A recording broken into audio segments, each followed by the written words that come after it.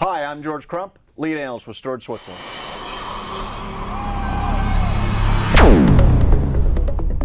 We're at VMworld 2015. One of the big things you're seeing at VMworld 2015 is lots of different types of flash. For example, we got server-side flash, we got 3D NAND, we got SLC, we got MLC, we got all this different flash technology, and of course we still have hard drives.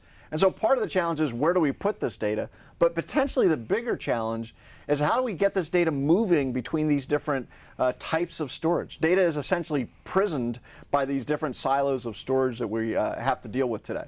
So to talk about that, I've asked Lance Smith, he's the CEO of Primary Data, That's right, to join us on the whiteboard. Lance, before we get started though, tell us a little bit about Primary Data.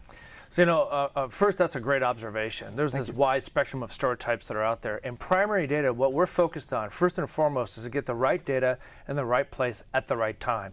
So there is this challenge of actually trying to marry up the storage demands for an application, right, or for a server itself. Right. We're focused on making sure that happens, and then the benefits are huge. You know, the issues that one runs into today, if you're on the storage management side, is you normally have to over-provision your infrastructure to ensure that you don't run into a problem. Right. Because when IT is informed of a problem, it's too late. Right. Yeah, they're not calling because everything's going great, right? That's right. Okay. Well, let's talk about it a little bit. Okay, so what I want to do is I actually want to show what a typical infrastructure will look like. You know, one will have a lot of machines that are running mission-critical applications or their background applications, right? So these are all different types of servers running those apps.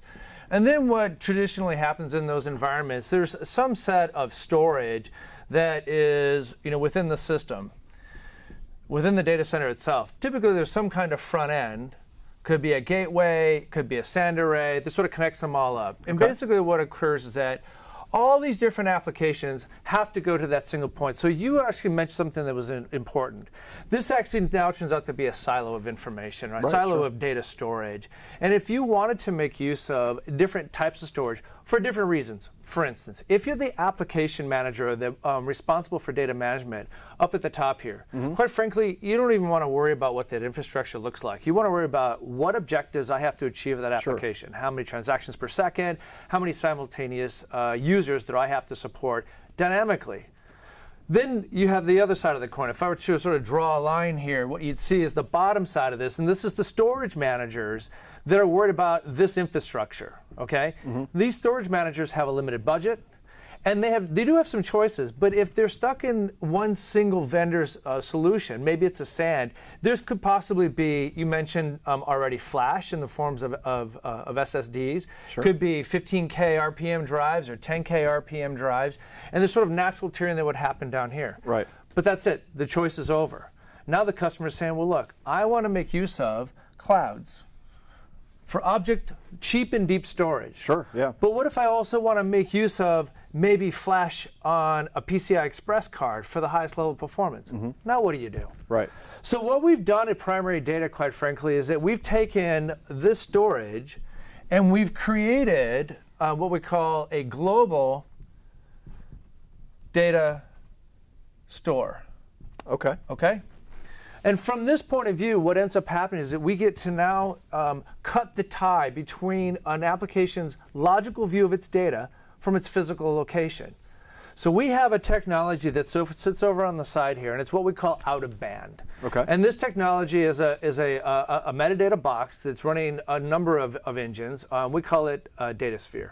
Okay. And so this is a dedicated piece of hardware in the environment? So it comes in two forms. Okay. It comes in the form of a VM or a dedicated appliance. We offer it in both forms because our customers have come back to us and said, I want ease of deployment, I want to make it easy to qualify it, and I want to put it into my VM environment. And then there's other customers who says, I want the highest level of performance I can get. Right. So I want a dedicated appliance to get that job done. Okay. Here's where the magic begins. Okay.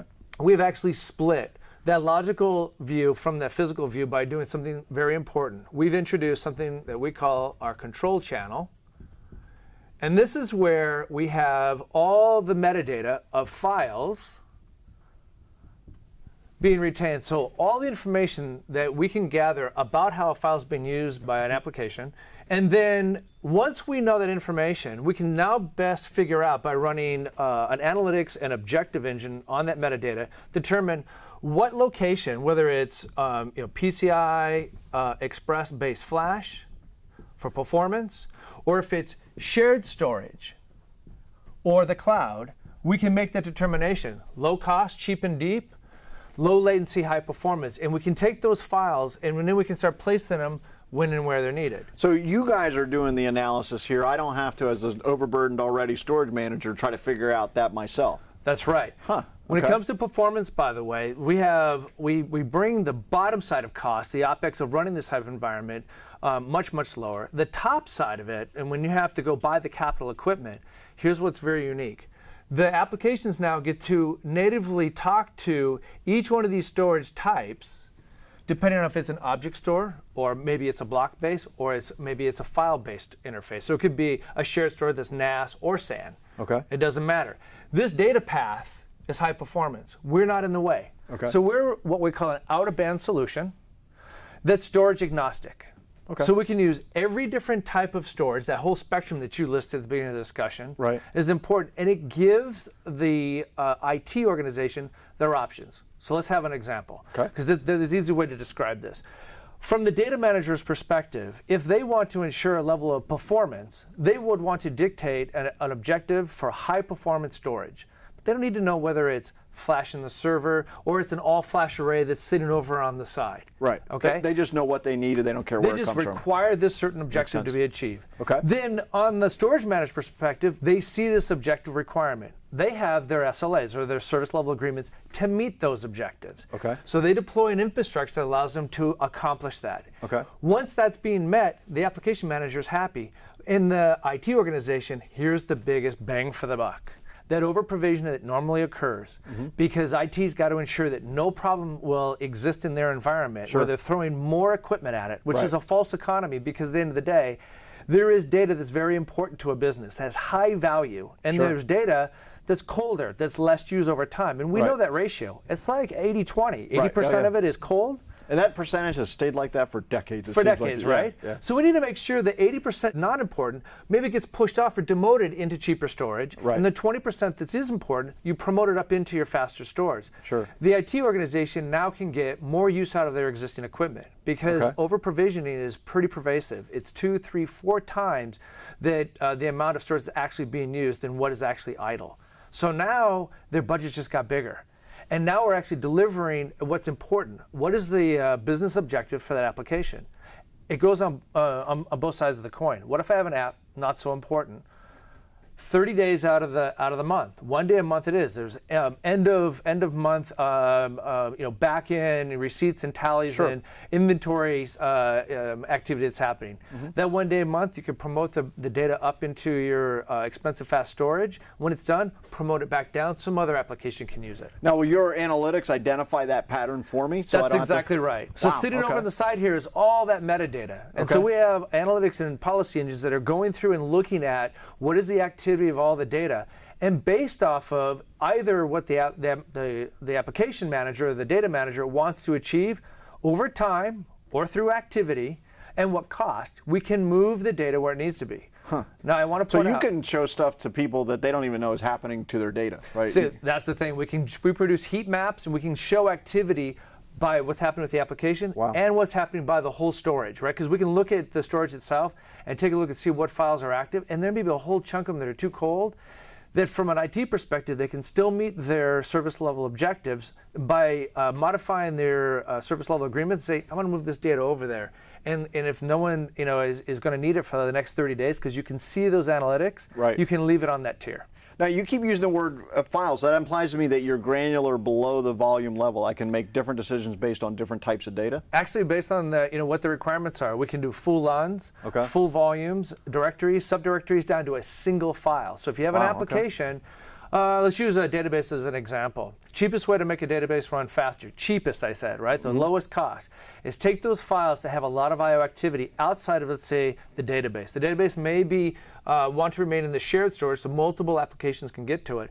But let's take the more non-persistent temporary files. temp space, swap space, maybe indexes and logs. You put those in flash in the same server that the database is running, it's 2 to 4 times faster. Wow. Okay, great. So, in summary, what I'd like to say is that the technology we brought to today is based on something we call data virtualization. This technology is applicable in many ways, and what we've tried to do is ensure that we can take that data and put it in the right place at the right time, but using your existing infrastructure. So you do not have to do a forklift to put these type of technologies in. We can adopt new storage and new storage types into the infrastructure and do so seamlessly. So what you're doing is really breaking sort of these prisons, so to speak, or these silos, and doing it automatically so the storage administrator who doesn't have the time anymore to manage it doesn't have to worry about it. That's right. And by the way, I should note, we're not a cache. That's just an over-provisioning technique that just keep putting more equipment at it. We put that data in the right place at the right time. Perfect. Thanks very much for joining us today. Thank you. Well, there you have it. You can break free of sort of these data prisons and silos and actually be able to move data at a very granular level and leverage all the different features that we have nowadays in the data center. Thanks for joining us. I'm George Crump, lead analyst with Storage Switzerland.